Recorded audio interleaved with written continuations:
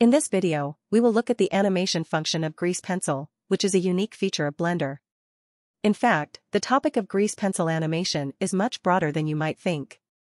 First, let's take a look at the types of animations that can be implemented with grease pencil in Blender.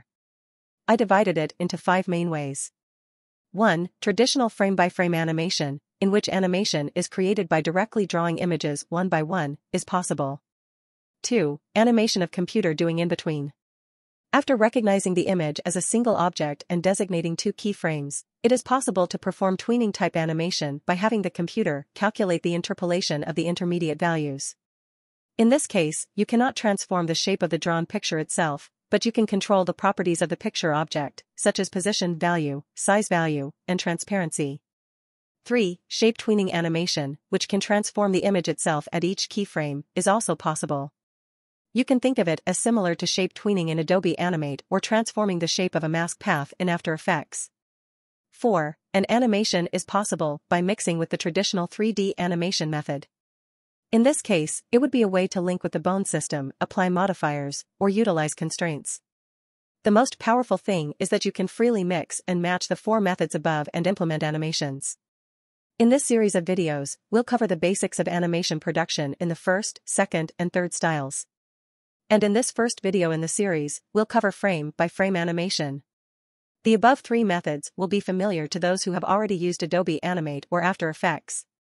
Personally, the Blender's grease pencil has the advantage of providing more possibilities, but at the same time, it also has the disadvantage of being a little difficult for first-time users to approach. So let's take a look at each one. 1. Frame-by-frame animation. Everyone must have experienced an animation in which each corner of a book is drawn one by one and then flipped over.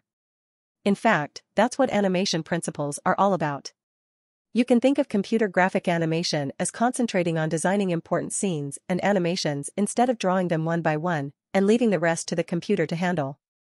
Now, let's take a look at how the animation produced by this simple principle can be easily implemented in grease pencil. I will be using Blender version 3.3. In Blender version 3.3 or later, the UI is relatively stable, so you can easily implement frame-by-frame animation. In the early days of grease pencil, there were a lot of troublesome parts, but at this stage, I think it has stabilized to some extent. We will work in a 2D environment to focus on the principles of frame-by-frame animation. Press the shortcut key 1 to change to the front view. Blender basically creates a new object with the position of the 3D cursor as the center point.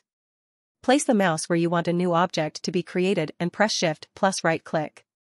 The 3D cursor is positioned where the current cursor is. Press Shift plus A to add one grease pencil object. A center point of a new grease pencil object was created in the center of the 3D cursor. In Draw mode, draw a circle keeping in mind the center point of the object. Let's animate this circle on the X-axis to where the default cube is. In order to animate frame by frame, a new keyframe must be created each time a frame passes. In grease pencil mode, if you enable the auto keying option, the frame changes and a new keyframe is created each time you draw a new picture. Turn on the auto keying option, press the right arrow key on the keyboard to move one frame, and draw a new circle. When a new circle is drawn, the old circle automatically disappears. Only if you have the auto keying option turned on. If you turn off the auto keying option and draw a new picture on a new keyframe will not be added automatically. It just adds a new picture to the existing keyframes. When working with the auto keying option off, you need to press the I button on the newly moved frame and select Insert Blank Keyframe. I'll work with the auto keying option on. So, what do you think of when you're working like this? It's frustrating because you can't see the picture in the previous frame.